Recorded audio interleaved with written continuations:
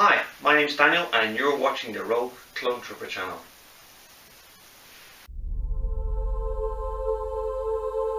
Yeah, cool, they should be clear. Torque hello. Yeah, 2-3, I want you to see any movement in there.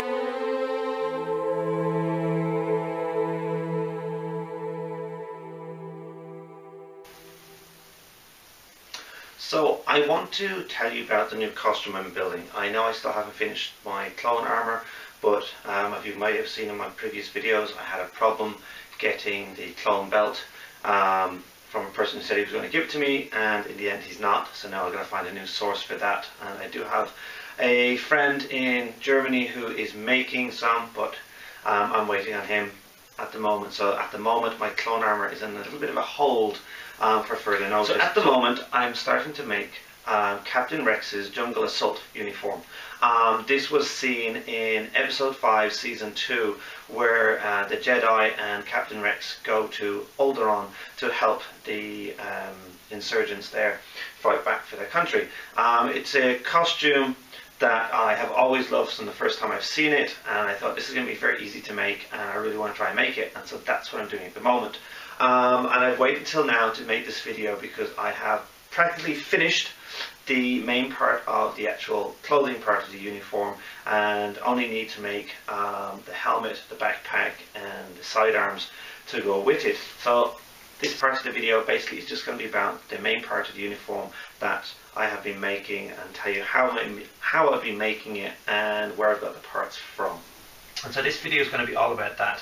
I'm going to leave in the description box below the places that I've actually got all these parts from. A lot of them are quite easy. We're going to start from the top and work our way down. Okay.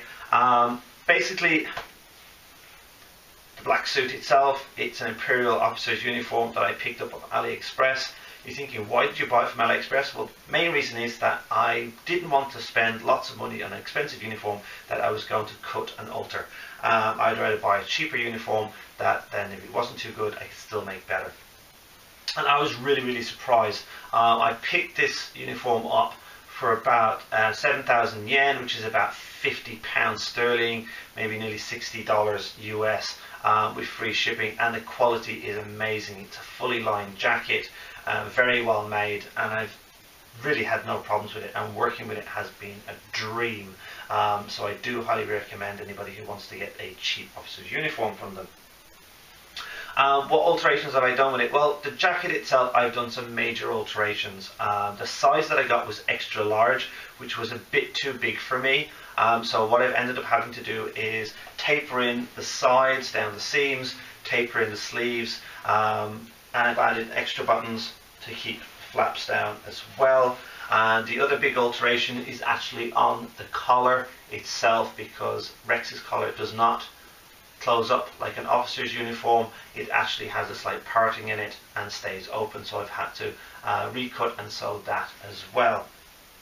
As regards to the trousers or the pants, these were the officer's pants, the riding pants, so they did have the bellows on the side.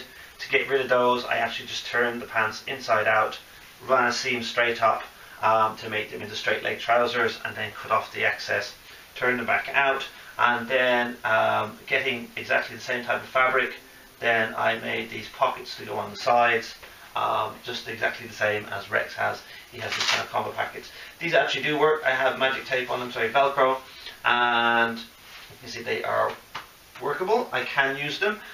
These bits here are made from a type of clay, plastic clay that we can get here in Japan for modeling, and I made these parts and then just colored them with a silver pen. As regards to the belt system, originally I had bought a cheap officer's belt, again from AliExpress, but then I quickly realized that to make it work for the uniform I'd have to do some major alterations. The belt itself is not leather, it's kind of a imitation leather, which wouldn't hold up to the holsters on the side, and then the buckle itself wasn't too bad, but by the time I would have changed that as well, it would have been cheaper for me to buy something else, and that's what I did. I put my feelers out onto the Star Wars groups, and they recommended Wompa Wear, and this is a Wompa Wear belt. It is well worth the money. So thank you very much, guys. Wompa Wear make amazing products. This is a really thick, high quality leather belt, and then I found that they actually make the officer's buckles without the encoding ring on the front of it as well, which is perfect for my costume. So the belt comes from Wompa Wear. Thank you very much. The pouches are basically they're smartphone pouches. They actually have 2 inserts. Again, I got them from AliExpress. Again, so then with the clay pieces, I put the silver pieces on the front, exactly the same as Rex's.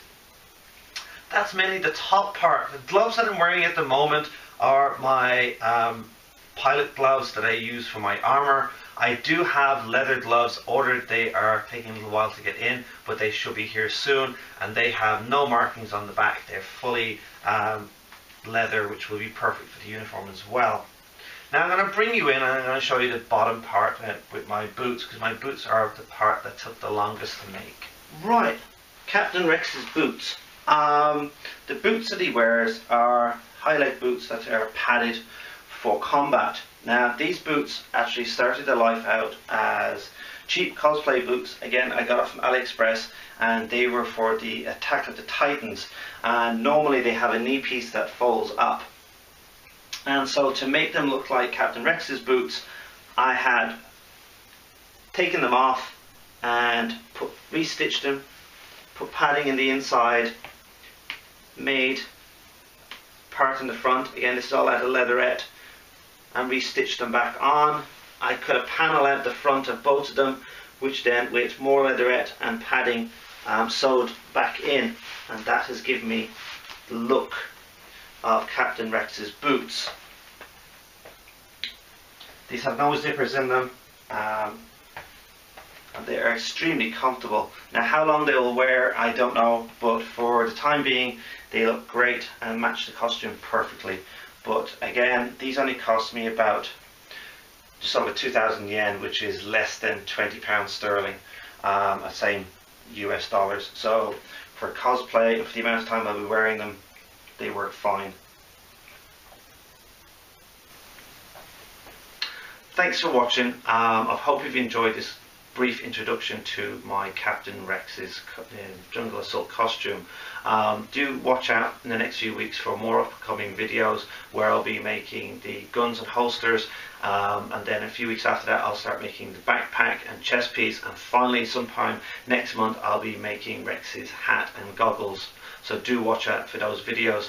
Again, thank you very much for watching. Don't forget to hit the like and subscribe button, and as always, remember, may the force be with you. I'm cold, I should be clear.